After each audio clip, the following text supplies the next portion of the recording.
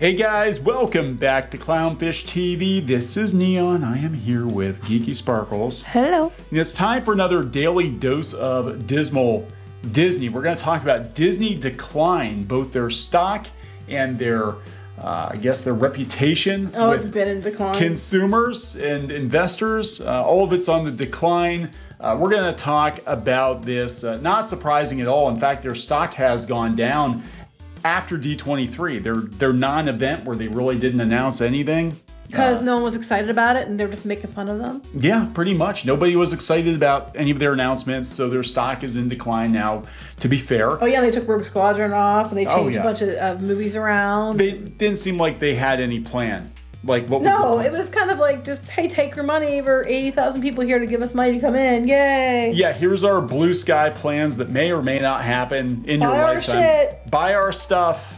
So we're going to talk about this before we get into it any further. Please subscribe for more pop culture, news, views, and rants, guys. Over 275,000 subs. Woo! Thank you for the support. And speaking of support, your support has been amazing. Crimson Wren Volume 1 from Clownfish Studios on Indiegogo now for 6 more days. Over 62,000. I need to refresh this.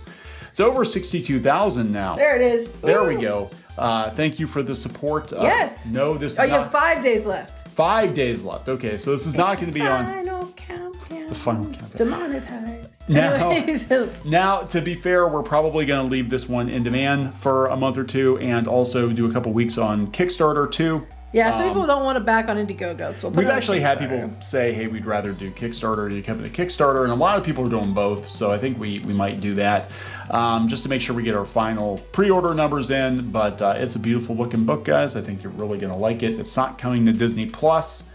Yeah, so let's start with this first. Disney did D23, and we did a pretty lengthy video talking about their lack of excitement, lack of announcements, lack of anything to get people's juices going. Right? And it seems that Wall Street didn't really care to hear. No, because there was nothing. There wasn't anything really. They didn't announce any Star Wars.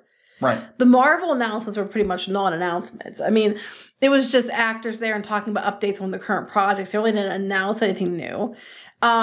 Their parks and resorts, there's a couple new things. Like, hey, we're getting another ride at Avengers Land someday. But, it was just updates and things we knew about for the most part. And, oh, yeah, guess what? We're going to, Figment, you love Figment? Yeah, and the end of next year, there'll be a meet and greet. I mean, it was just like a big nothing. It was a nothing burger. Yeah, and of course, then the blue sky stuff and the... Oh, yeah. We may or may not do these additions, add these additions to the parks. We're still going to maybe, possibly, maybe. We're thinking about it. And the thing is, everybody was talking about Splash Mountain retheme. That was actually designed like 10 years ago. Yeah, everybody keeps saying, oh, they did it. No. They've been trying, and it was never, they always got pushed back.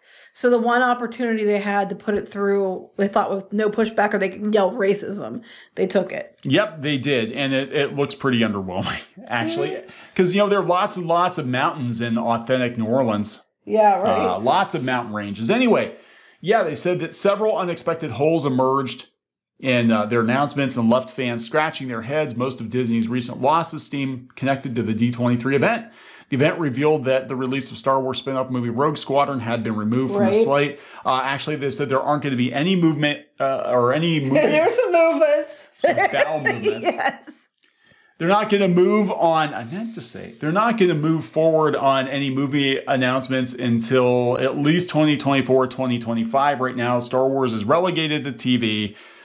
We told you that was probably going to happen. We said it was a rumor, but they were right. They were like, yeah, there are no movies being announced. They don't know what they're going to do with Star Wars other than make a bunch of spin-offs. People thought there were going to be a bunch of Marvel announcements with actors because we know they've signed some different actors. Nothing. Yeah. Like I said, it was just literally updates on what we already knew about. Yeah, so they said that back in May, they were bullish. This is coming from NASDAQ.com, by the way. They were bullish on Disney. Like, Disney's going to get better because Disney did dip below $100. The termites in the House of Mouse seem to be winning. That's not a good sign for its long-term prospects, so I'm pulling back to neutral. Basically, this is coming from NASDAQ. They're like, oh, don't worry, Disney's going to be fine, guys. Disney's going to be fine. Disney's got a plan. Disney has no plan. I don't think Yeah, shocker. Disney doesn't have a plan. Oh, they have a plan. It's called Mill People for what they can get without spending any money. Right. So let's talk about milking people, and then we're gonna You're talk. not gonna buy them dinner first. Yeah. New York Post: torture. Disney World guests gripe of broken down rides and filth as prices soar. Well, it's not untrue. It's not untrue. If you keep seeing pictures of the garbage overflowing out of the cans and stuff like that. Disney 10 years ago was very different. Disney like 5 years ago was very different.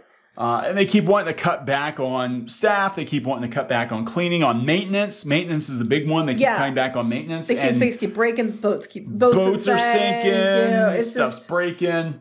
So this is coming from the New York Post. Disney World guests gripe that the Orlando, Florida resort has become plagued with broken down rides and dirty facilities, even as the theme park continues to hike prices under Bob Chapek. It's not just Bob Chapek, it's company-wide. Visitors are increasingly taking to social media to bash the happiest place on earth. Well, that's technically not the happiest place on earth. Doesn't sound very happy to me. Dirtiest. Disneyland's the happiest place on earth. You're right. Well, Disney World is the most is the magical place on earth. It's the most magical place on earth. Right. Happiest place on earth. Wrong. Got that wrong, Bob. Complained that Chapek, who replaced the Mouse House's longtime boss, Bob Iger, in 2020, is only concerned with cutting costs and raising prices instead of reinvesting in the resort. Bob Chapek? Are you kidding? I never would have guessed that would happen. Ever. Some rides were a straight mess. True. Wrote one Reddit user in a chat room dubbed Disney lacking. There's a chat room? I'm not on this chat room? I need to go to this chat room. When we called out years ago, 3 or 4 years ago, that Disney was in decline, that it was very obvious they were in decline. Clownfish, you're liars. You never worked for Disney. You're haters. You don't even go to Disney. You can't afford it. Bitches, you have no idea. So anyway, we were called heretics, basically, and we talked about the Disney cult, and we had a bunch of Disney bloggers and other Disney YouTubers dunk on us. The ones that are dunking on Disney now, it's trendy. Yes, the ones that are dunking on Disney now were the ones that came after us and sent their viewers after us. DSMY news. And they did that, because they're like, it's impossible. Disney, there's nothing wrong with Disney. You're just a bunch of haters. I'm like, no, here it is, guys. Everybody is complaining about Disney. We just saw the cracks before you guys saw the cracks because we were up closer to it than you were. So we saw it was already starting to crack. Last month, riders got stranded for over an hour on the Magic Kingdom's It's a Small World ride, with one customer calling the experience torture on social media. Well, we've seen videos, and I put it up before. People were trapped on pirates, and they were in there for like an hour, and the one lady just apparently dropped her pants, stuck her butt up over the edge, and took a piss into the water of Pirates of the Caribbean. Yo-ho, yo-ho. I mean, I'm just like, this keeps happening. Oh, God. In July, video footage from Disney World revealed guests climbing out of a car on Splash Mountain because it started sinking. That's happened a couple times, actually. That would be this one, right? But I don't know. It's happened more than once. I know at least 2 or 3 times this has happened.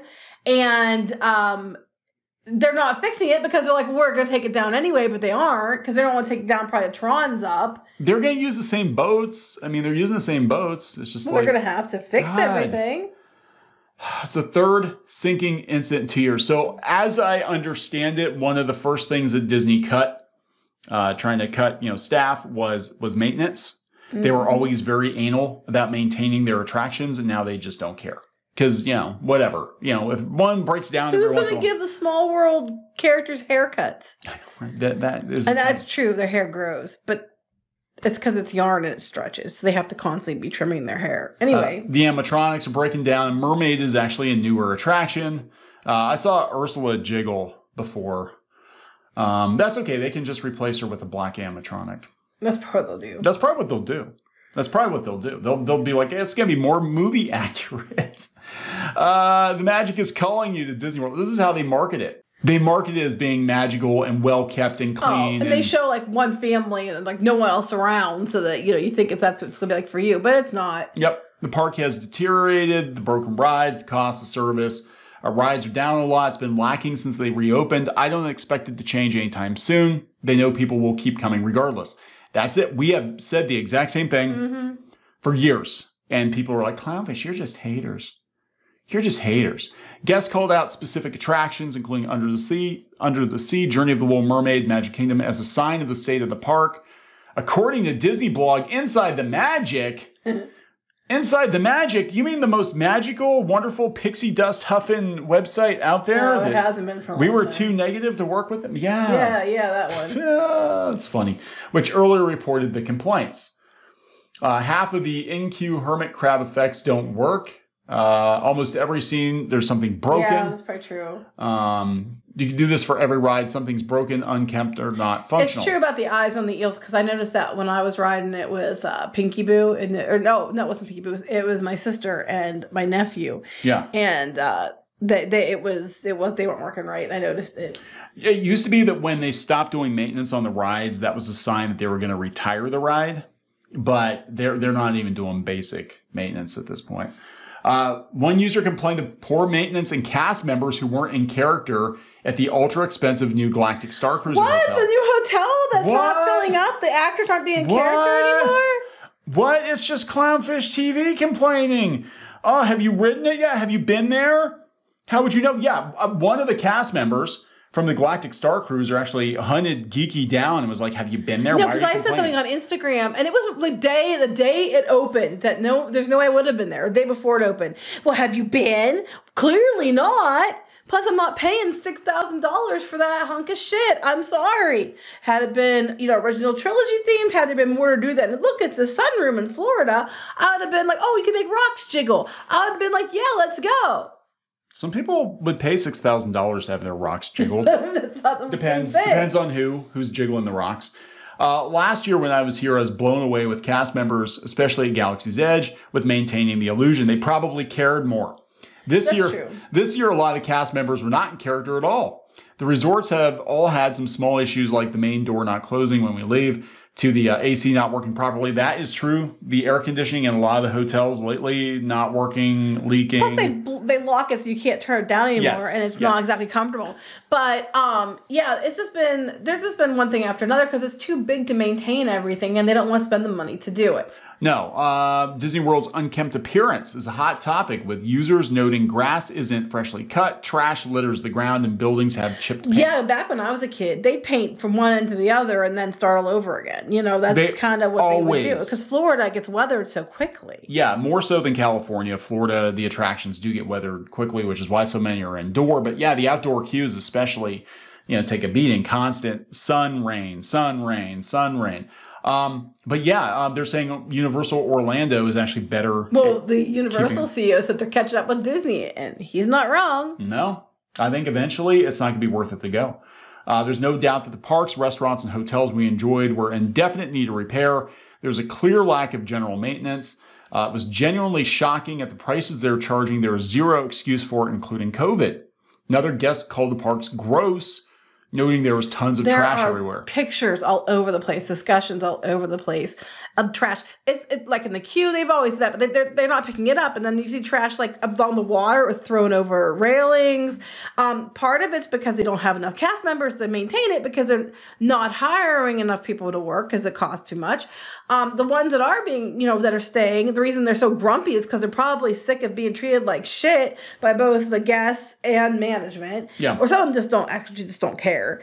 It's a problem. It's a real problem. Why should they care when we saw firsthand how valuable they actually were to the company during the pandemic? Like, why would you care? It's like you kept thinking to yourself, well, yeah, I get paid about the same as somebody working at Walmart, but at least they like me here. At least I'm family here. That's what they tell me. Nah, you're not. You're an employee. Get back to work. Or not, it doesn't matter. We don't care. I watched a person smoking cigarettes in Liberty Square, grabbed a quick dinner at Pecos Bill, and it was grimy.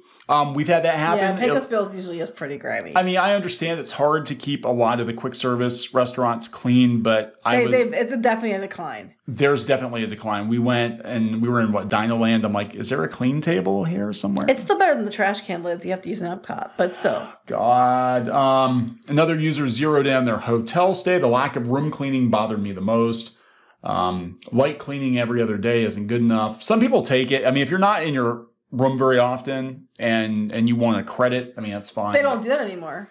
They're all blaming Bob Chapek. They're talking about the you know, the portion sizes of food items. Oh, yeah. Disgusting slop and prison food, the revamped meals. 2 words, Bob Chapek. Another claim, this is what the new Disney is all about. Cutting costs and making more for the board of directors. I imagine, unless they put someone in charge that really cares about Disney and not the bottom line, it's going to stay like this. Well, at this point, the precedent's set, and whoever, if they replace them, they're going to expect the same kind of results because they want that money. I agree with this person. I mean, it is easy. Yeah, we've said this before. It's just gotten impossible to ignore. I think the decline has been there for years. We've been seeing it at least for the past 5 or 6 years. Yes. The decline has been there, but now it is so obvious to the normies that the decline is there. The prices are going up. They're not even hiding it anymore. And it's like, yeah, they're a for-profit business, but they're not even giving it. It used to be that Disney could justify the prices that they charge. The reason it was so expensive is because it was top-notch, top That's why when they said Disney difference, it meant something. They had books about it. You hate Disney. It's like, no, we love Disney. We hate whatever this shit is now. You know, and we like what it was. This shit sucks.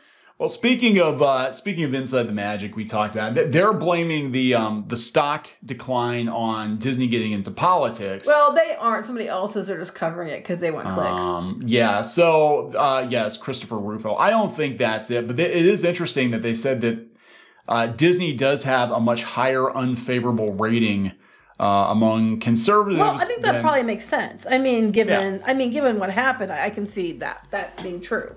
So Disney's approval rating has fallen from 77 to 51%. So it basically comes down to political affiliation, I think.